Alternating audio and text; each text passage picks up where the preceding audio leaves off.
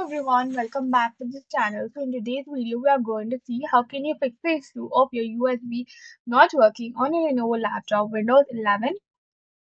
Fix one is you need to do a general troubleshoot, that is reboot your PC. So this is the power button. Hold on to the power button for around 15 to 20 seconds and this will shut down your PC.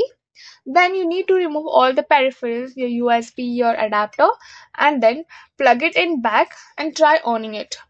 The next fix is we will scan for hardware devices. So just open the device manager, and once you open the device manager, here you have laptop. Click on it and you can find scan for hardware devices. Click on it and this will scan for it. The next fix is we will disable the USB selective suspend. For that we will go to control panel. So open the control panel and then you need to go to power options. And once you go to power options, you can find change plan settings. Click on it and go to change advanced power settings.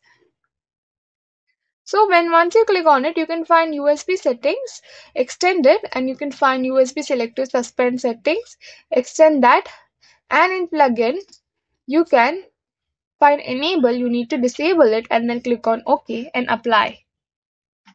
The next fix is we will update the drivers. So just go to any of the browser and then type for support.lenovo.com. Then you need to scroll and go to the PC section. Open the PC section and in type model number.